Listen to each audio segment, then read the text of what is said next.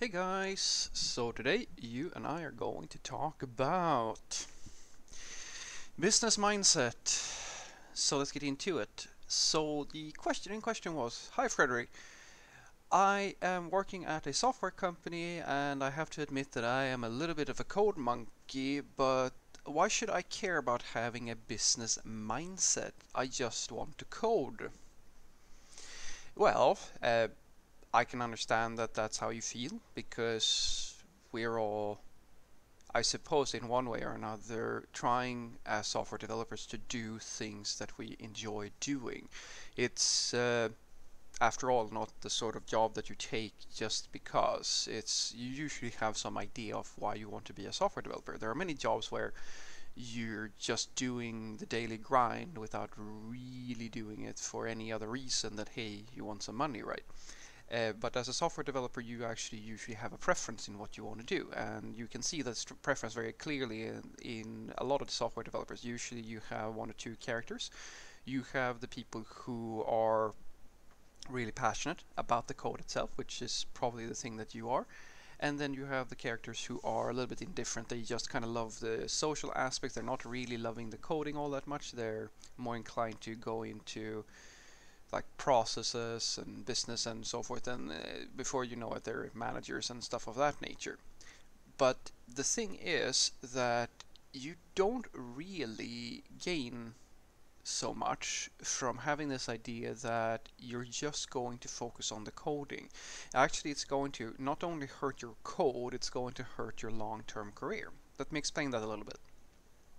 So when I say that it's going to hurt your long-term career, what I mean is that you will reach a point where without a business mindset, you will not be able to progress any further. I know this is going to sound weird, but your code is actually not going to be the limiting factor for you when you get to a certain point. In the beginning of things, absolutely, when you're a junior developer, it's going to be the most important thing for you to focus on because the honest to God answer is that you don't know enough about systems development to be able to make a meaningful contribution in the business area. I have had so many talks with junior developers who think that they understand what's important, and it's really frustrating to have a discussion with someone who knows a fraction of what they need to know, and they come with all of these wild ideas over and over and over, and you just have to walk them through why it's not going to work. And you don't have to have that discussion with someone who's already acquired a bit of experience, because they've already understood why this doesn't work, why we can't just do mob programming for every story every time we are doing anything, or why we can't throw out the backlog and start working on something completely radically different because we're experimental and things like that.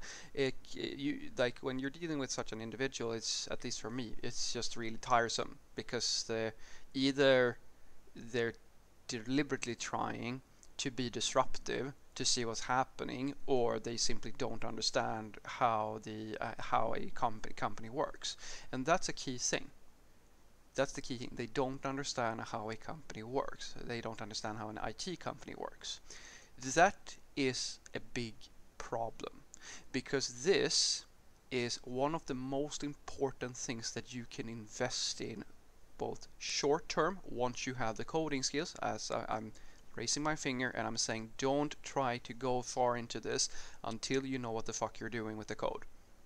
Because if you can't do it, if you think that you're going to be a business person before you even know how to write software well, you're not going to. But once you have those skills, when you're a mid-level developer or something like that, this is actually the most important thing you can do, because if your stakeholders come in and they ask you to build something and you don't understand how that thing fits into the overall code base, or what the vision of the company is, how the company works, what is the business model, who is the customer, what should the priorities be, you cannot help guide the conversation and actually ask the right questions so that the code becomes a very good reflection of the system that is required in order for the company to meet success. In other words, without you understanding the business part of your company, your code will actually never be able to fully do what it is that you need to be doing. This happens all the time, guys. One of the best sayings that there is, which is, I've verified this in every single company I've ever worked in, is that the code is always a reflection of the company. In other words, the way that the company works is going to be reflected in the code. This is why we have domain-driven design, domain entities, all of this stuff. It is 100% true, because you as the software developer, what you're in essence trying to do is that you are trying to create a code representation of a problem domain that the company has, and through software solve some of the problems that that company has. Now, how will you be able to do that if you don't understand how the business works? Well, you're going to be able to, but you're not going to be very effective at it. And long term, it's actually going to hurt you more than you can think, because long term, the longer you spend in IT and the better you get at software development, the more important it is that you are involved in bigger and bigger discussions and bigger decisions in the company. If you want to get to a CTO level, or if you want to become a manager or something like that, it's actually critical for you to understand this, because at a certain level, how good you are at coding no longer matters if you want to continue up the ladder. Now it matters that you have all those base coding skills and all those years of experience, but also that you know how to run a company. How do you run an IT company? You don't have to, of course, be. I mean, we're not trying to make you a business person. We're simply the companies are simply looking for someone who knows how to run the IT department, for example.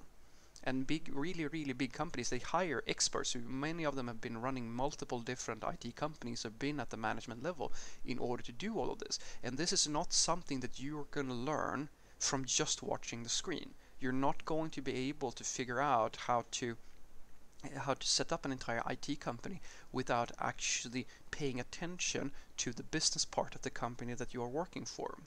So what I want you to take away from this is that if you just want to write code, you can, but if you do that for the rest of your career, odds are that when you're getting into your retirement years, you're going to find it really hard to find a job, because